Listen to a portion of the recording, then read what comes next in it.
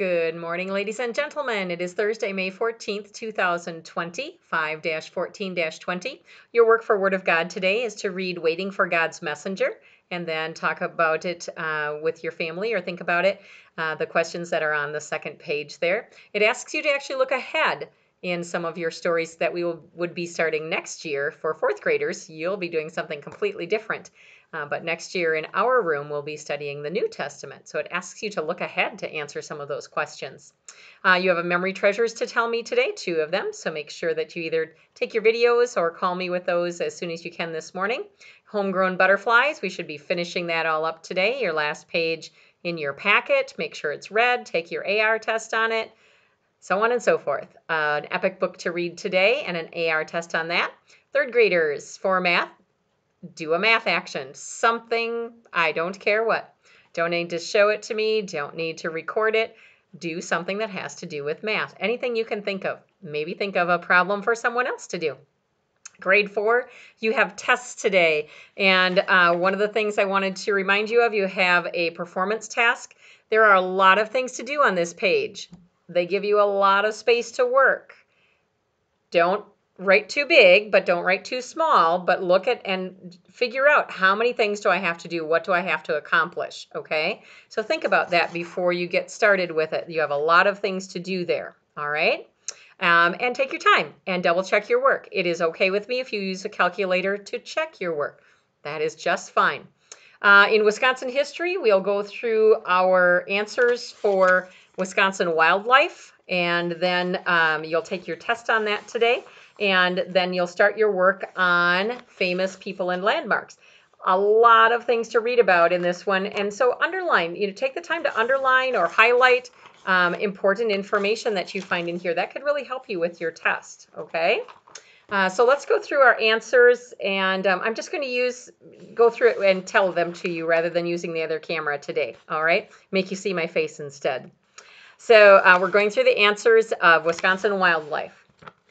The Lake Winnebago system contains the world's largest population of what type of fish? And that is lake sturgeon. L-A-K-E-S-T-U-R-G-E-O-N.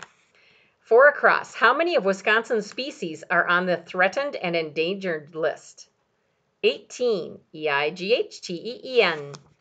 Number 5. What type of bird is named after its characteristic call note? Chickadee-dee-dee. C-H-I-C-K-A-D-E-E. Only one chickadee there. Which is North America's largest rodent? Number 7 is the beaver. B-E-A-V-E-R. Did you hear? The Strands found a rat making a nest in the bushes in their courtyard. Ah! There's a rodent for you. Number 8 across. Which animal stands on its hind legs to smell and see better? And that is a black bear.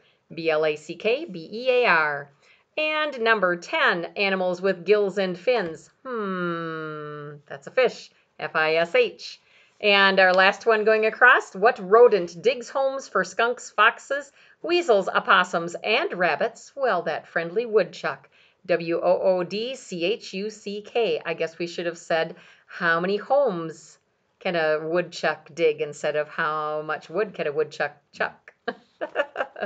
Going down, the largest animal living on Earth. Number 1, the blue whale. B-L-U-E-W-H-A-L-E.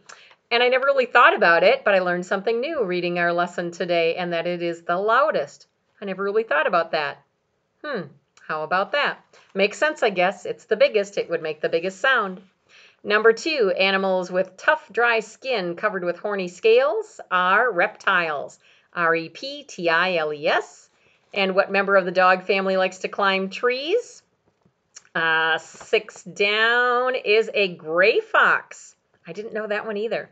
G-R-A-Y-F-O-X. And number 9, animals with feathers and wings. That one's for the birds. B-I-R-D-S. Alrighty.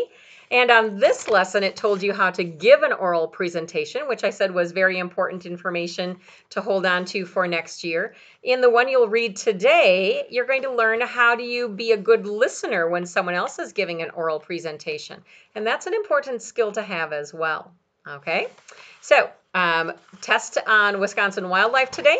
start to read and do all the work that goes along with famous Wisconsin people and landmarks. And then that test will be tomorrow. And then we are almost finished. Fourth letter today. And for most of you, that is your last letter to our nursing home residents.